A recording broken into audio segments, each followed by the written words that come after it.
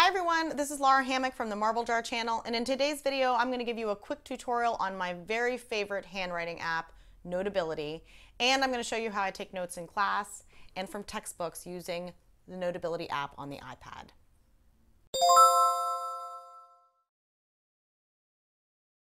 So there are many people who open up their laptops during class and type out their notes. There are some really nice things about this. You can store your notes with all of your other class documents and they are all searchable.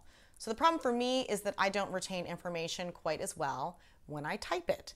The kinesthetic act of writing actually helps me to commit information to memory.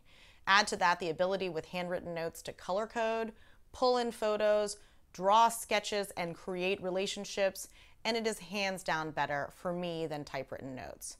So I tried a bunch of different note apps. Notability continues to be my favorite for a couple of reasons. For one thing, it allows me to pull photos into my note and draw on top of them. For whatever reason, that is crucial to me.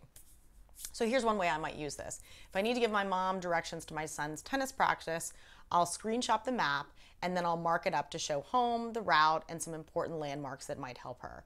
Sure, I could do all of this on Google Maps and then make some text notes underneath, but this is just much more intuitive for her.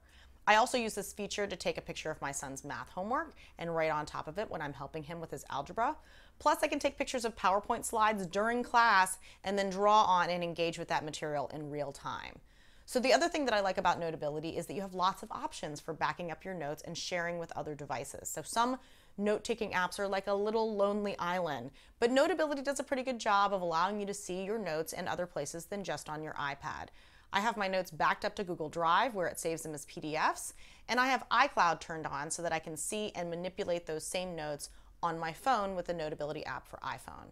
For example, here's a note that I created on my iPad, and then here it is courtesy of iCloud on my iPhone. There are lots of ways to export notes, but we'll talk about that a little later on. Okay, so these are just some of the things that differentiate Notability from the other apps that I've tried, but crucially it also does the basics of note-taking and drawing really well. So let me show you. First of all, organization. Notability has two levels of organization. It refers to them as dividers, that's the top level, and subjects, that's the second level. So I have a bunch of dividers, including one for home, grad school, work, and writing. And then under those dividers, you can add categories or subjects. So I have really straightforward categories under grad school, one subject for each class that I'm taking. But under home, I have subjects for forms, packing lists, and then I have a random category. So you can split this up however you need to have your notes organized. Notability has not yet adopted virtual organization or tagging. They're still operating with physical organization. And because I don't keep a ton of notes in Notability, that is actually fine by me. So let's start a note in one of my grad school classes so I can show you how I take class notes. Title. Okay, go ahead and title this whatever you want. Notability date stamps each note, so you don't have to include the date in the title unless you need that redundancy, or you're going to need the date in the title when you export the note later on. Sort. Notability gives you three different ways to sort your notes. You can do it by name, by the date that you created the note, or by the date that you last modified the note. I usually use last modified. Page. By default, I like the white paper with no lines, but when I'm taking classroom notes, I prefer writing on lined paper, otherwise I tend to write on a slant. So to change this, you tap on the wrench in the upper right-hand corner and choose paper. So there are 4 different width choices for lined paper, several for graphing paper, and a bunch of other colored paper options. You can see what the paper looks like with your note even before leaving this area. I usually use this lined option. Now on to writing tools. So if you choose the text tool, Notability will allow you to enter text using a text box or by just typing anywhere on the note. You can use a colored pen with 2 different screens of colors. There's no ability to create your own colors, but I've never really minded that. And the ability to change the thickness of the pen from super skinny to fat.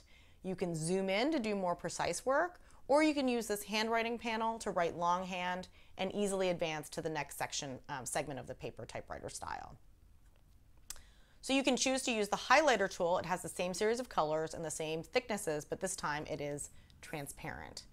And this is one of my favorite tools. The scissors tool allows you to cut and paste handwritten elements. For example, say I wanted to move this. I cut it using the scissors tool and then I paste it over here. So you can also do this between notes, but it will just copy it as an image. And here's another thing that I learned recently that I love. You can use the scissors tool to change the color of the pen or highlighter of already written notes. So you select the portion of the handwriting that you want to change, and then you hit Style, and then change the color or the pen width. I love this since it helps me to be consistent when color coding my notes without having to rewrite things. So this tool that's shaped like a finger allows you to move the screen up and down. I have an Apple Pencil that's Bluetooth connected, but if you do your writing with a non-Bluetooth stylus or with your finger, you either need to use multiple fingers in order to scroll up and down, or you can use this tool. Okay, so those were the writing tools. Notability also gives you the ability to insert things into your note. So like a photo that you have saved or a new photo. So we already talked about that. It's great that you can draw right on top of photos, particularly during class presentations. You can insert a GIF or a web clip. You can record audio from the class and it remembers what you were writing during the audio so that you can replay the entire thing later. So watch this. Ask not what your country can do for you, ask what you can do for your country.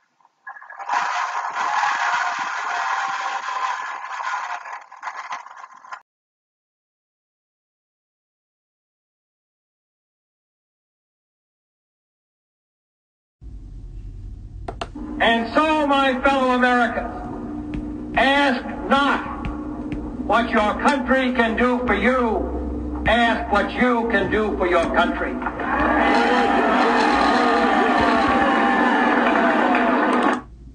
So that's cool, right? So I've actually used this for interviews where I can't write fast enough to catch quotes verbatim, but I haven't used this in the classroom yet. That said, I can see why you would if you were a big audio learner. You can create a diagram here with this figure tool. If you choose figure, you can create shapes and lines connecting them, and then even label them with text. So this inserts like a diagram into your note, which means you can't manipulate the elements without opening the figure, but you can draw on top of it. And finally, you can add sticky notes. I really like this tool. Go ahead and add a sticky note, and then you can either choose the type here or you can change the paper of the sticky note once it has been inserted. And then when you write on the note, the writing always just remains with the note, regardless of where you pull it or move it to. So I like the way that stickies make ideas or reminders pop out just like real life sticky notes. So it's easy and intuitive to rearrange note order and delete and add pages with this panel. You can also tag pages with bookmarks and then show all of the bookmark pages here. This is particularly good for long PDFs that you import, although I personally prefer the Goodreader app for long PDF files. And finally, there are lots of ways to export your notes. Let me just walk you through emailing your note. You hit the share button up here and then email. For format, you can choose PDF, which is like a printout of your notes, RTF, which keeps the text and the recording but nothing else, or the native format, which you can use to be opened in another Notability app. I almost always choose PDF. Then you can select pages to export, and you can choose which things you want to appear in your exported file, the paper, the recordings, the page margins. You can hit view to see a preview of your export, and you can also print here, plus send your file to a bunch of different services if you are connected to them in the settings.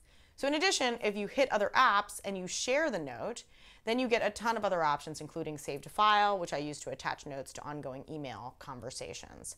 So suffice it to say, there are lots of ways to export your notes to lots of different places, which is actually good since I don't tend to store my notes in Notability unless I'm actively using them. So once I'm finished making changes, I usually export them to Google Drive for safekeeping. For example, once the new semester started, I exported all of my notes from the classes from last semester to Google Drive for storage and deleted them out of Notability to start fresh for the semester. So let me know what you think. Comments are always appreciated, and thanks for watching.